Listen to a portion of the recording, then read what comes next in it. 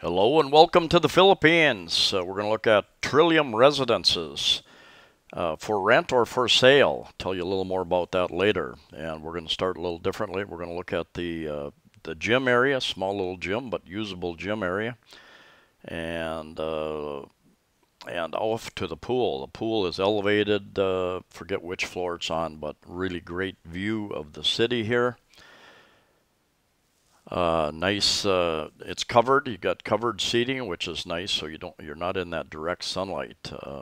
For those of you who want to lay in the sun, you can pull your chairs around to the side with the sun on it. But anyway, you're just a couple of blocks from, that is Cebu Business Park over there. That's where Ayala Mall is. So you're just 2 or 3 blocks, I believe, from Ayala Mall. Very, very close. I did a previous video about this place a couple of years ago, I think, while it was still under construction. And I will put a link at the end of the video to that. One of the few companies, they also built Avenir, which is more of a business condominium project, which is very near the, not so far away from Ayala Mall also.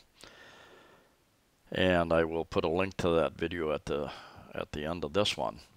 But nice pool area, and you can rent these units. They have been occupied for quite some time. You can rent them through the various booking sites, booking.com, agoda.com, airbnb.com, those types of things. And also I looked, there's a number of units for sale as well. And so you can contact those realty companies, those owners. I'll put a link to a realtor that I've used in the past in the description area as well. We're going to look at studio first here, and I believe it's about 27 square meters, including the smallish balcony. Comes with the cabinets. And if you want to see furnished model units, my previous video I had walked through some model units and showed you those. Also showed you some of the units while they were under construction, including the penthouse, a penthouse unit that was under construction. I think it was selling for about 35 million pesos and had 257 square meters, I believe, which is 2,766 square feet. I believe that one of those may still be available. And 35 million pesos would come out to about 686,000 US dollars at 51 pesos to the US dollar. So look at that view, beautiful view out there. It would have been nice, in my opinion, if they would have stretched those balconies out just, another couple feet, half a meter or so, and made it a little more usable there. But the Paget, right there, I believe that's the Paget. That's a condominium very close to the Trillium. And this is a look at the bare units pretty much. You have your vent going up for your exhaust fan. I would put a 2-sink setup there. I would make the kitchen counter much larger. I would rearrange things a little bit. But a little bit larger than your average. A lot of the new condominiums now are being built. About 22 square meters is average. So this is just a little bit bigger than that. He let me stick my nose into this one a little bit. Somebody had bought this, was having it furnished. So they've installed the refrigerator. They've installed some of the tiles in the kitchen area there. And there's a bed back in there. And they're doing the final touch-ups. But anyway, that's an idea what you can do with that unfinished apartment. And here's a corner unit, 44 square meters, 473 square feet for you in America. And basic furnishings, they still had a few of these for sale when I was there a number of months ago. And generally the studio, for instance, even I found now listed online, there were some for sale for between a little over 3 million pesos, Philippine pesos, and 1 million pesos is about 20,000 US dollars. So 60,000 pesos for a studio, And the one bedrooms will vary again depending on location, and they start a little over 4 million, it seems, 80,000 on up. And then they have two bedrooms here, and then they have the penthouse units as well. At 257 square meters, about 686,000 US dollars. And as I've stated in my previous video, I did show some model units. So if you want to see one kind of decked out with furniture and stuff, you can go back, and I will link that at the end of this video. They have spaces up there for window type air conditioners. And I've asked if a person wanted to put a compressor out here, can you put the split type in? And I didn't really get a good answer. And sometimes real estate agents, brokers will tell you, yes, you can do that, but when it comes right down to it, will they allow that? Some want the exact same look along the whole side of the building. For instance, I've been in condominiums that if you put curtains up, which most people will to help block the sun, they have to be certain shades of white. They all have to look pretty much the same, and so you're limited in what you can do. And condo dues here, I believe they were 70 or 80 pesos per square meter. I don't remember exactly.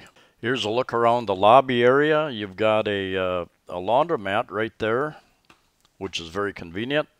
So you don't have to haul it down the street. And you'll find there are lots of laundromats out on the street. A little convenience store there, which makes that convenient. And this place does a lot of the booking for Airbnb here. And fiber optic connections in the rooms, kitchenette with cooking, dining essentials. And that's why when I went to Airbnb site, I wasn't allowed to pick one night. I had to choose 2 nights, which kind of surprised me. But you can book also different owners use Agoda. They use Booking.com. So if you don't want to stay 2 nights, I tried to check prices out a week and even a month out. And in each case, I was told the rooms are all booked at this time for these dates. But I believe that your average rates there run probably 45 US dollars to 55 US dollars for a studio, maybe 1 bedroom. There again, depends upon the season. The big festival in January, prices go up and all the rooms get booked very early, for instance. So depends on the season, depends upon the demand. I hate to report that. I think sometimes when I do a video about a hotel or a place, the inquiries go up and then the prices go up. So, they call some people like me influencers. We can influence rates because the computer system see all the demand and the traffic coming into their site, and then rates go up. So, the good and the bad part of putting information up. Even you get a book like Lonely Planet, the different travel books. They will list places to eat. Oh, the prices are really reasonable, really good food. And sure enough, prices, demand goes up. People start going to those places. Demand goes up, prices go up. So changes the environment and pricing. The construction firm that was the developer that was building this place, Trillium, a couple of years ago, and they also built the Avenir near the Waterfront Hotel, and they were one of the very few developers that let me on site during construction, give me a hard hat, and took me up. And you may find the other video about Trillium interesting, and I looked at some unfinished units, some under construction, and they also had some model units with the furniture inside. And across the street is, I believe it's the Welcome Hotel. And here are a couple of maps showing you where it's at. Very, very close to Ayala Mall. And not so far, Cebu City is a small, big city, so you're really not very far from many areas. And here's a little bit larger perspective of where that's located across the bridges. Anyway, Trillium, kind of an interesting place, a little bit larger than many places. Studios are still a bit small, but nice pool, beautiful view area up there on the pool. The penthouses may or may not still be available. If you've got some cash to spend, have the whole floor to yourself. That balcony area you see just in the upper right-hand corner, that is the first penthouse, that whole floor there. And then there's another penthouse above that. And I believe there's another floor above that where the owner lives. Anyway, I've did a walkthrough of the unfinished penthouse. It's huge, and that is in my previous video. I'll put a link at the end, as well as some contact information. Thank you for watching. Please like the video. Please share the video. Please subscribe. Safe travels to you all wherever you're at.